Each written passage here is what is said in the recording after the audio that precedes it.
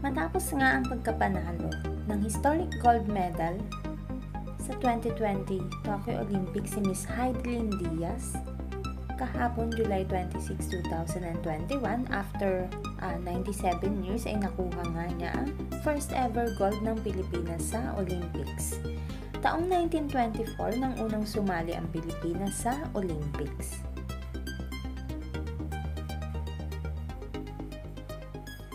Si David Nepomuceno ang pinakaunang Pinoy na naging Olympian.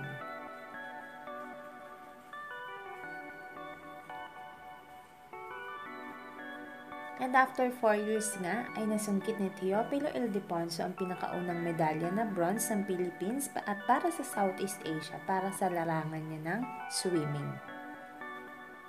Si Anthony Villanueva naman ang pinakaunang Pinoy na naka-silver sa Olympics noong taong 1964. Habang noong 1988 naman ay nasungkit ni Arian Sardegna ang unang gintong medalya ng bansa sa Olympics, ngunit dahil ito ay demonstration lang, ang sport na to na bowling ay hindi ito kasali sa count ng medal.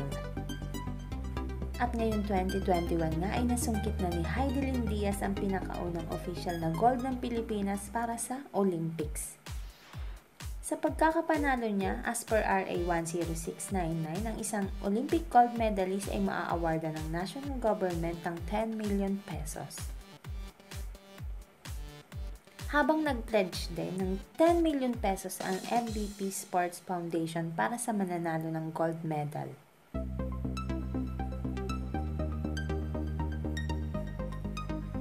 And for every gold medal nga ay magbibigay din ng 10 million pesos ang business tycoon na si Ramon S. Ang.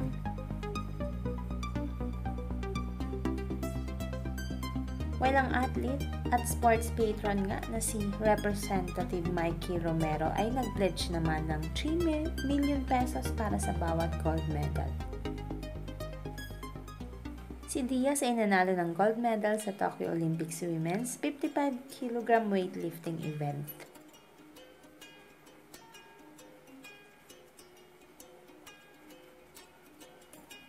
As mandated din ng law, makakatanggap din si Diaz ng 2.5 million pesos mula sa kanyang hometown, ang Zamboanga City.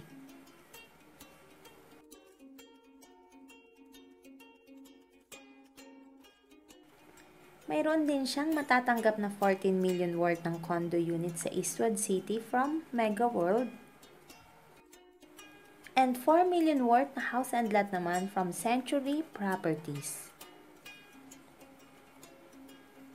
Makakatanggap din siya ng 5 million incentives mula naman kay Dennis Uy ng Phoenix Petroleum at ng lifetime free fuel.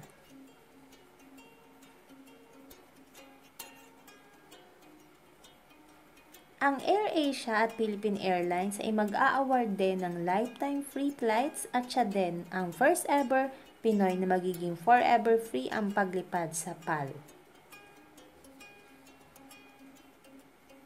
Ilan lamang yan sa mga incentives cash rewards na matatanggap ni Miss Diaz as of today, July 27, 2021.